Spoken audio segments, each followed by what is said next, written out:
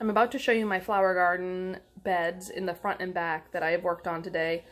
But before I do, I want to show you a couple of the envelopes for the seeds because a lot of these flowers don't have flower buds yet. They won't probably for at least a couple of weeks, if not a month or two. So just to give you an idea, before you see the seedlings, you have an idea of what they will look like eventually. So start off with the King's Coral.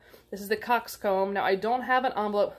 My nails are so dirty from gardening, about to scrub them, but I don't have a photo of the other Coxcomb because the packet I got was through a seed exchange and it didn't come with the photo.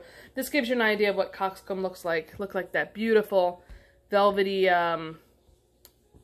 brains, as I put it. This is the King Coral.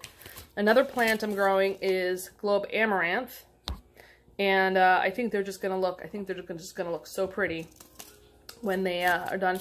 These are what bachelor's buttons effectively look like. And then this is one I've never grown or seen before. I might have seen it, but not been aware of what it was. This is Maltese Cross, which I have in the backyard. These are the two that I have in the backyard, plus the other plant that I don't have a photo of at the moment is Cleomes, and that's because I also got those through seed swaps. But I believe that they have, like, somebody told me they look like little firework flowers. Anyway, alright, so let me show you the garden. Here's my front yard garden.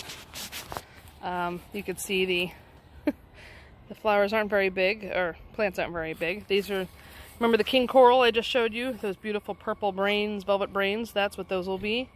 These are the Cleome flowers. That's more Coxcomb mix over there. I don't know if you can see it. Over there I have some Globe Amaranth growing, and I planted the majority of the Globe Amaranth over there. And then, you know, I just couldn't help but buy some marigolds when I was at Home Depot the other day, getting other supplies. So that was pretty exciting to me. And while we're here, I thought I'd mention I got this neat sign for the part of the yard that I'm not pulling up, or I want wildflowers to grow. And hopefully that'll make the neighbors more happy. Last thing I want to show you is this neat little spring surprise. Check it out. I have flowers growing that survived the winter. These are called Lavender Verbena, and you can see there's beautiful little buds coming up, and that'll be neat to have some flowers that I didn't have to work hard to grow, that are coming up, survived the mild winter. I guess there's some benefit to a mild winter, huh? The reason I can't plant vegetables right now, look at these beautiful, beautiful pots sitting out here, and I have to just keep putting them away. The reason I can't plant them right now is because it's going to be in the 40s again next week, and I've heard that you really need the temperatures to be in the 50s at night. Daytime temperatures don't matter a whole lot. They help the ground get warm, I've read, but you really need that warm temperatures to be able to grow vegetables. And while I'm willing to risk the flowers, I'm not willing to risk my vegetables yet, so. But I'm probably going to transplant some of them into separate containers so that their root systems can grow independent of each other, and they'll have less of a hard transition when I go to plant them. Also when I give them away to family and friends. My other flower garden, I put this stake here mostly just to stop the dogs, because they used to love to run through this area, because they'd love to run from the back. But so these are my bachelor buttons I planted about 3 weeks ago. They were tiny when I planted them. They were seedlings out of jugs, and they're doing great.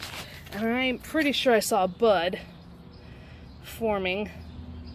It feels like a bud forming right there, but who knows? That might not be. I don't know bachelor's buttons that well. Otherwise, these are called Maltese Cross. There's more of the Cleome. You saw I planted some up front, but I had so many in the jug that I just decided to plant some more. So this is all a combination of the Maltese Cross or the Cleomes.